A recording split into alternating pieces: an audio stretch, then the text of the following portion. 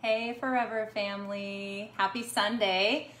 We're so glad that you're here. We're gonna identify in just a minute, but we wanna tell you a little bit what we're doing tonight. I actually sent you a meme today on Instagram. Did you get my meme? It's my love language, and the meme said, it was a tweet that actually said, I don't know why y'all are complaining about wearing masks to church. We've been doing it for years. And I think that's really funny in light of... I didn't see that one. I send that to you because I love you. But we know that with testimonies, for us, our testimony tells a lot of our experience, strength, and hope. And it also shares about our struggles, because I spent a lot of years at church with a mask on. And so we thought we'd do something different tonight. You want to tell them what we're doing?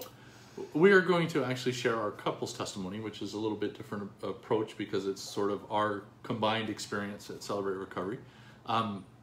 However, normally CR would be an anonymous experience. We have chosen to break that anonymity and put our experience out there because we feel like God may be able to do something with it. So yes, and our couple's testimony actually is very different, I think, than our individual testimony. It has some of our stories woven into it that we share in our individual testimony, but Celebrate Recovery gave us a lot of freedom as a family and about some hurts we experienced as parents and in our marriage.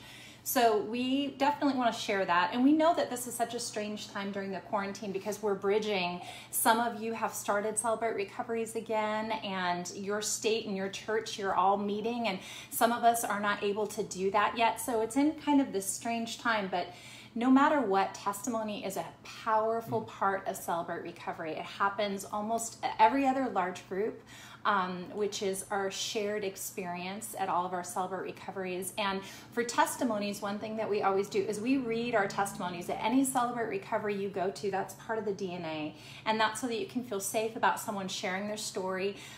We know what we're saying. Unlike now, you never know what's going to come out of my mouth. Well, in a minute, you're going to know that it's written down. It's been approved. Cheryl Baker actually read our couple's testimony, and it's approved. So we do want to share that with you. We hope that it's of benefit. We hope that it ministers to you, and mostly we hope that it shows you how great our God is and how he works through this program to lead us to freedom and healing. So without further ado, I am a grateful believer and child of God through faith in Jesus, finding victory over addiction to drugs and alcohol. I am currently working the steps for anger control and codependency. My name is Ken. Hi, Ken. I'm a grateful believer in recovery for codependency, perfectionism, and compulsive behaviors with food and money, and my name is Meaghan. Hi, Meaghan. Hi. Thank you in advance for letting us share our messy and miraculous journey into freedom. I was the child of a stay-at-home mom who made it her life's focus to care for me and my two siblings. Home was a safe place where I was free to be and do whatever I wanted. We never had financial struggles, and my parents never fought. Well, at least they never let us kids see that. In the step study books, they ask, what was your family's secret? And I guess that was our family secret. Despite being convinced that my parents truly loved me and thought I was a great kid, I was painfully shy, and I didn't have a clue what to do with the real world. Reality was overwhelming for me, so I spent most of my time in fantasy. Even after I was very aware that I was too old to play pretend, I just withdrew into myself. The pretend was still happening, just nobody knew about it. I became very good at hiding feelings, camouflaging hurts, and reading other people's moods. I was your friend if you were mine. I liked what you liked, and I was generally afraid to be my own person. Very little would come out of my mouth that hadn't been rehearsed in my head before I would actually say it. This was the beginning of what I now recognize as the committee meetings in my head. Even as a child, I remember spending a lot of time contemplating what others were thinking about me. I was a person who was truly uncomfortable in my own skin. I had no idea what to do with conflict, and I was socially awkward. My childhood was lonely, confusing, and at times pretty scary. My deepest desire was for a white picket fence, a mom who stayed home with us, and an intact family.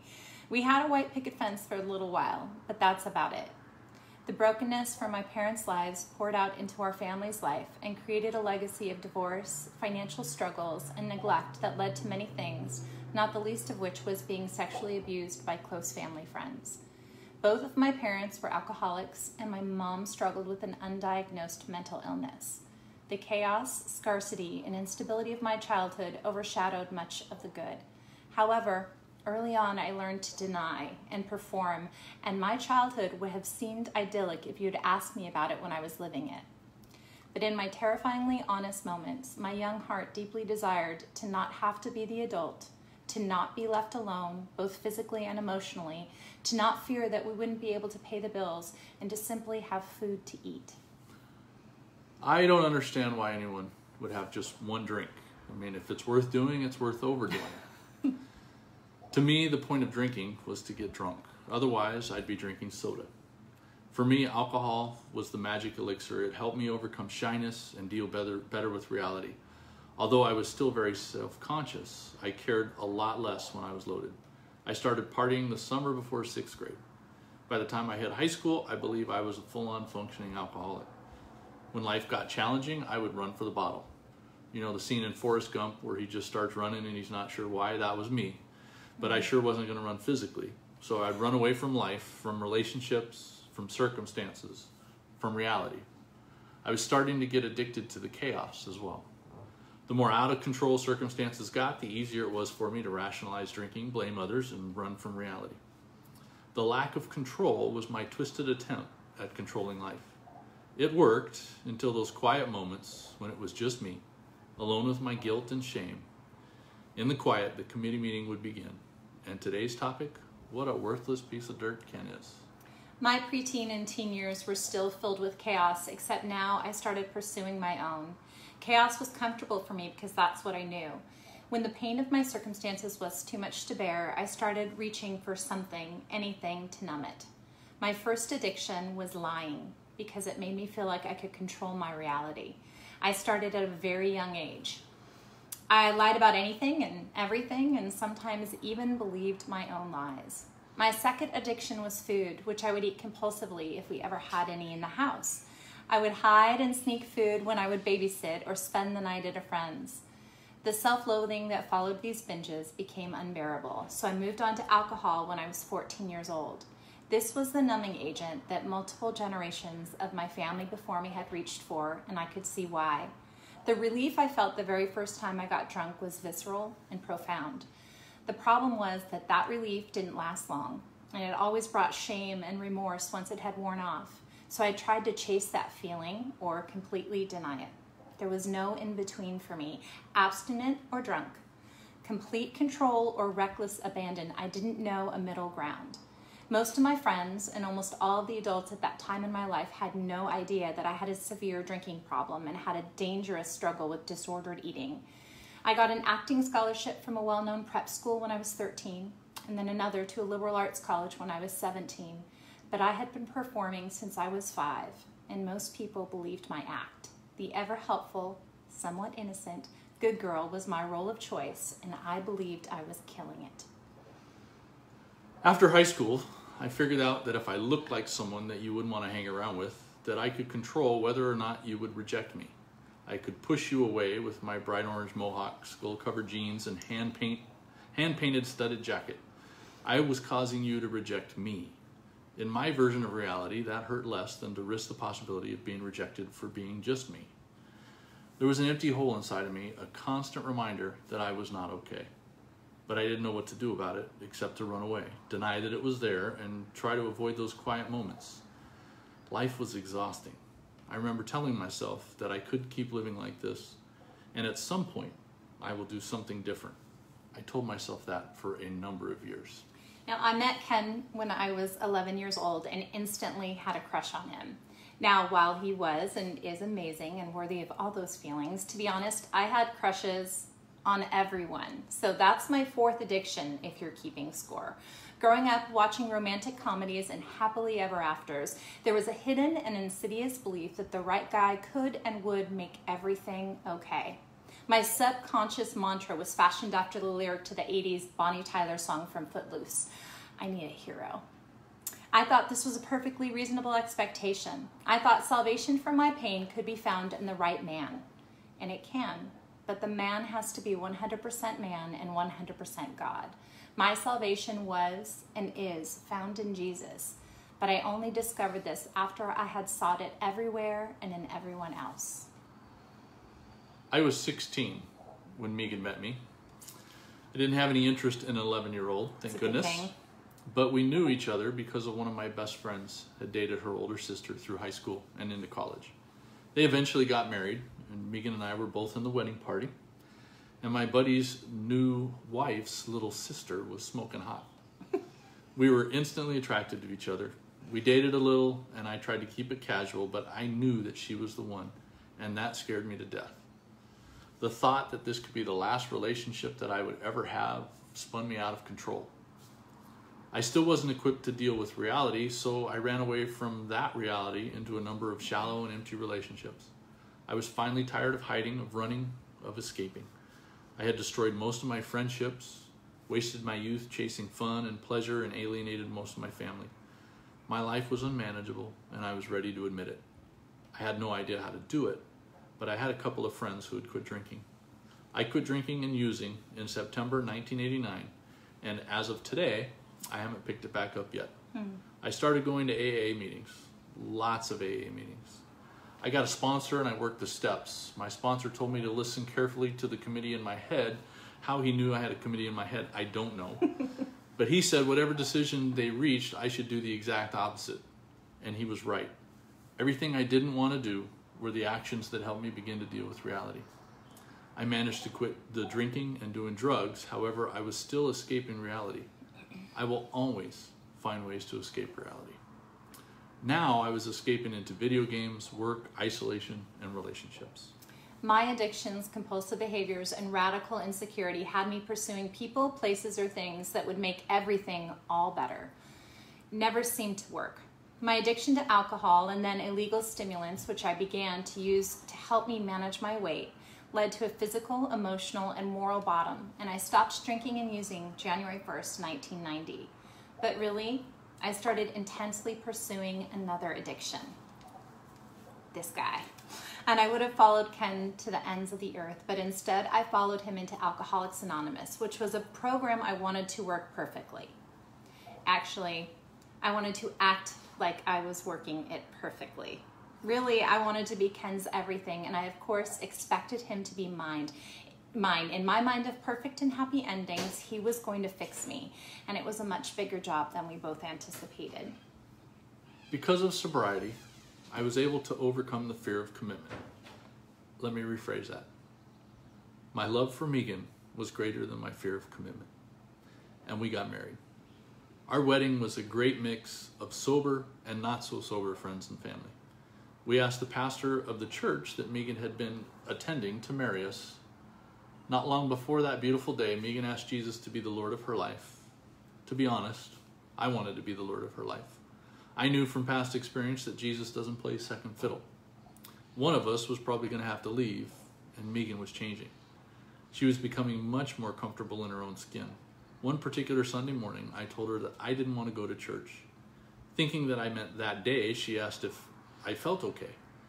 I responded, I don't mean today, I mean ever. I had drawn a line in the sand. It was going to be Jesus or Ken. If she responded wrong, I would have justification for never going to church again. Once again, turning my back on God. Now, Jesus wooed me into faith through my second AA sponsor, who invited me to a small church in Redondo Beach, California. I acknowledged my need for a Savior after a women's retreat in June of 1992, and Jesus radically saved me.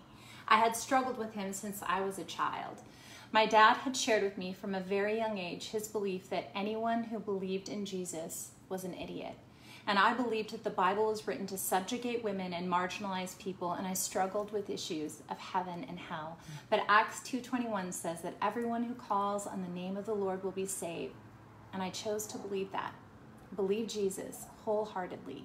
The Jesus I had mocked became the hero that I had longed for. Well, he was when I let him. I believed in Jesus, but it took me decades to believe Jesus, to truly know that he loves me, that he sees me, that he knows me and still chose me. I struggled so much with those invisible chains of my childhood, which held me captive to the belief that I wasn't worthy of being loved or nourished or protected. I would be tolerated if I didn't cause any trouble and I just kept quiet. And I spent most of my first 2 decades in faith trying to be people's savior so that my Savior would accept me. To grib Brene Brown, I was hustling for my worthiness. The second principle of Celebrate Recovery was and is the most difficult for me to accept, and it states, I earnestly believe that God exists, that I matter to him, and that he has the power to help me recover. I didn't know this would be my struggle after I fell in love with Jesus the summer of 1992. What I did know was that my heart felt like it literally broke when Ken told me he never wanted to go to church again. She responded to my statement with grace and love. Didn't try to manage or control my life. She just said, is it okay if I still go? She left for church, and I decided that there must be more to this Jesus thing than I really understand. I went to church that Sunday and every Sunday after that. We served everywhere we could at that church. Meaghan ended up in the children's ministry and me with the youth. We willingly and knowingly surrendered our youth in service to Jesus, often doing the right thing for the wrong reason and resenting it. We had addressed our main addictions, but still struggled with the underlying issues that caused us to pursue them. Even though it looked like we had it all together, our lives were unmanageable. Ministry is difficult. Parenting is difficult. Marriage is difficult. I am 100% certain that without Jesus, I would have run away and sabotaged our marriage. When Celebrate Recovery entered our lives, we had just come out of a decade-long season of painful and very messy circumstances. But actually, most of our marriage consisted of long seasons of painful and messy circumstances. The perfect life that I had longed for seemed to be available to others, but not to us. We struggled with financial instability, which triggered a lot of childhood memories. I couldn't articulate my fears and pain to Ken because I wanted to be the new creation the Bible talked about. In my mind, perfect faith meant keeping the past in the past. I didn't realize that my past was affecting my present because I had never really been honest about it. I just soldiered on. Ken and I also had our share of medical traumas and faced many devastating social rejections because our family didn't quite qualify as normal. I was constantly trying to prove my worth in everything I did, fix anything, any way I could.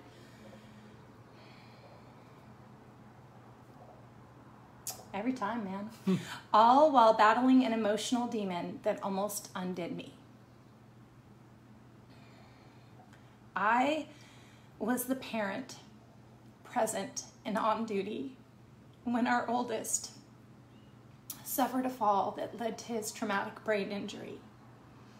I was the one who must have done something wrong because I contracted a virus that almost killed me and our third child when I was pregnant with him.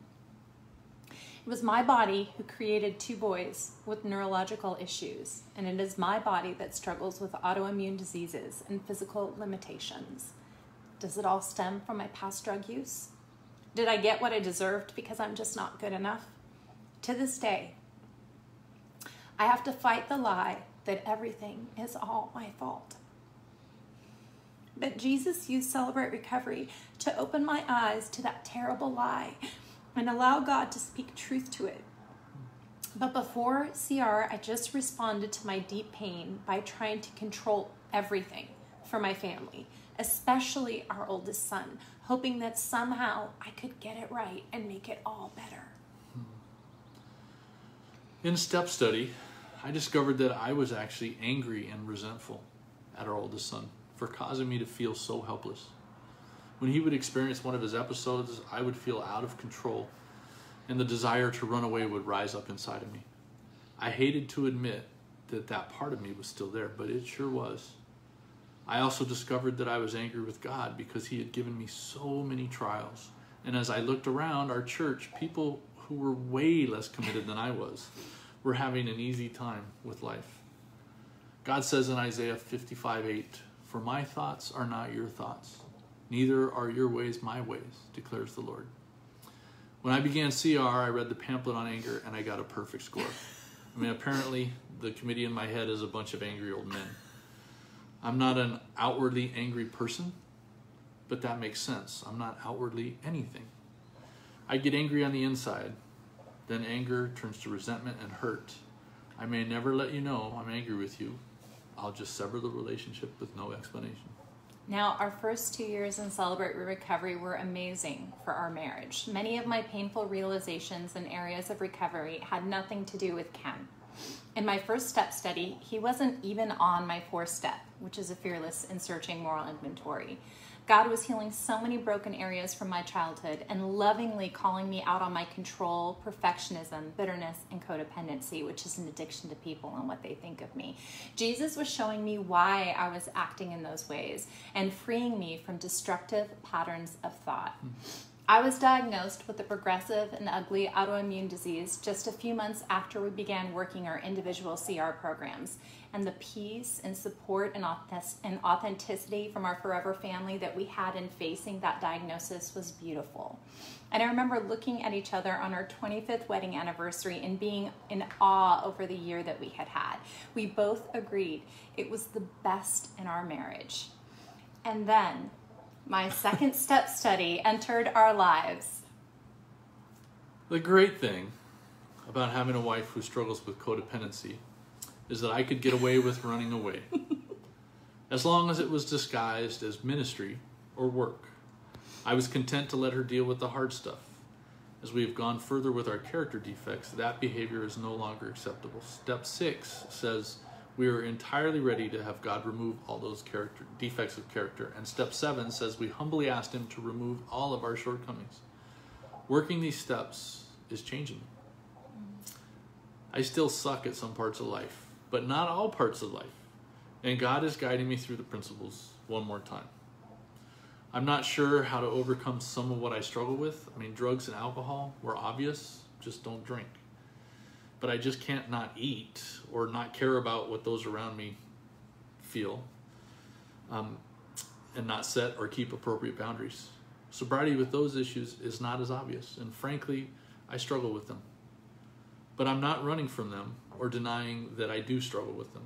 Philippians 1:6 says, I am sure that God who began the good work within you will keep right on helping you grow in his grace until the task within you is finally finished on that day when Christ Jesus returns. Before starting my second step study, I truly believed God was growing me in grace by shining a light on my financial fear and lack of satisfaction. So I decided to work the 12 steps and 8 principles for my compulsive behavior with food and money. My humanness asks now, why didn't I leave well enough alone? It was rough.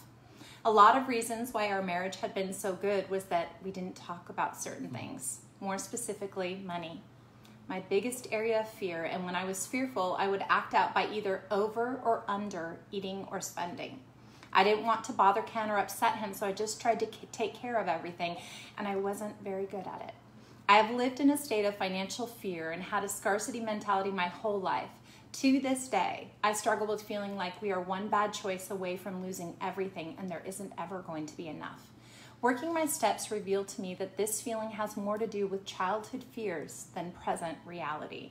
Because of past chaos and pain and my unspoken subconscious desire to be completely cared for. Our whole marriage, I have wanted Ken to save us.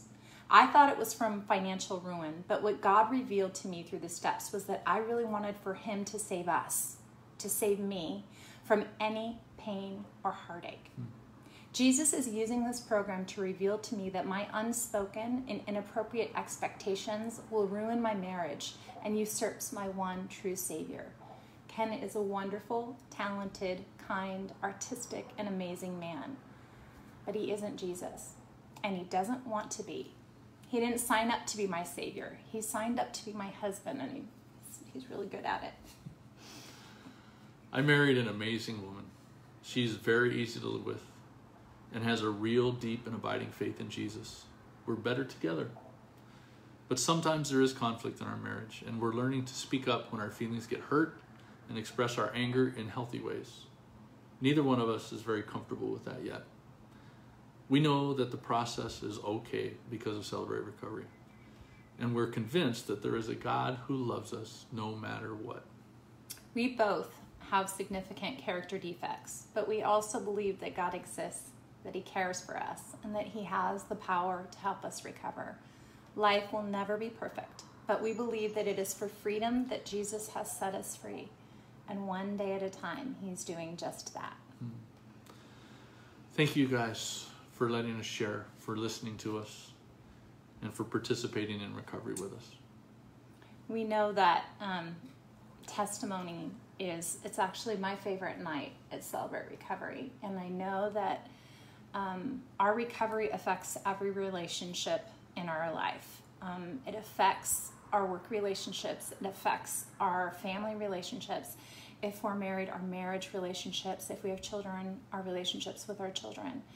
And God isn't just interested in us changing our behavior. God is interested in changing our hearts. And he used this program and this process, and not just the process of walking through the principles and walking through the steps, which was major for us. But all of our step studies have been amazing. But it's also the community and Celebrate Recovery. And I know that we're missing that in the way that we've had it before the pandemic, Right. in our weekly meetings or our weekly step studies and our open shares. But we also know that God is bigger than where we meet, right? We have not been shut down as Celebrate Recovery. We've just moved to different platforms and locations because Celebrate Recovery is about Jesus, it's about the principles, and it's about our community. And one of the ways that we've experienced community is through these Facebook Lives with all of our colleagues and friends on the national team, and also with you in the comments as we've got to respond and pray for you. And you've invited us into that process, and we're so very grateful. And I can't wait for us to all be together in July, on July 30th and 31st. Right? I'm so excited for this summit. I think it's so interesting because actually I have the privilege of talking about change. And the thing about me, I hate change. Like, it is not my jam, my friends. And if you look at the life that God has led me through, it is so much change. And I get to talk about healthy ways that God has poured into that change in my life, and also some unhealthy ways that I've walked through change and what I've learned through that. So I'm really excited about that. We get to sign up with that at crsummits.com. And we get to hear there's testimonies at the summit, at the online summit. I'm really excited about that. And it's just a time for us to continue to be together as we walk through this change of the pandemic.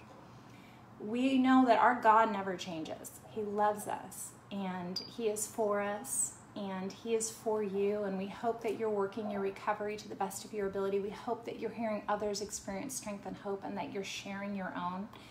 And we love you all. We miss you. Is there anything else you want to say? No, I want to encourage you to invite your friends, your neighbors, your family, your pastor, your church friends. There really is not a limitation to the summit this year. There has been kind of every year because of location or because of gathering together as a group of people, those people. And this year, somebody could come to the summit sort of anonymously and participate and find out what Celebrate Recovery is about, and start to hear about recovery in a way that that they have never been able to. So that part of it is super exciting to me. I mean, I just feel like God is doing something completely new and completely different, and I'm excited to be a part of it. I'm excited to have you guys be a part of it. And for all of our Forever family that's been able to open your doors for Celebrate Recovery, we're so excited for you. We pray that you reach out to your neighbors.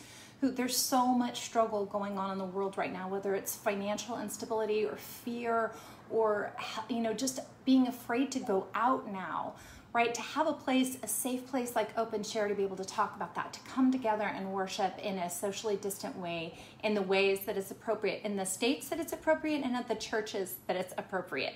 I know ours is going to be one of the last CRs to open up because of the scope of our church and how big Saddleback is. And so but that doesn't mean that we begrudge any of our other sister and brother CRs from opening. We're so excited for each and every one of you. And we're really excited for tomorrow as we wrap up, because it's Pastor John and Cheryl, who are the real deal, my friends. I mean, I know you've seen them, and I know you think, wow, those people are amazing. They're amazing when they're not on Facebook Live, when they're not on the podium at the summit. They are some of the most compelling, profound people who have spoken life into people and have been used by God to change our marriage. Our lives would not be the same if Pastor John and Cheryl had not said yes to God for this Right. program. So we hope that you join them tomorrow, and we hope that you have a great Sunday night, that you stay well in your recovery, that you know that your God loves you and is for you. And have a great day off tomorrow, even though Yes. we've had like 62 I of them feel like, in a row. is there a day off in But the have pandemic? another great day off. All right, thanks for letting us share our story with you. We appreciate you so much, and we love you, and have a good night. Night, guys.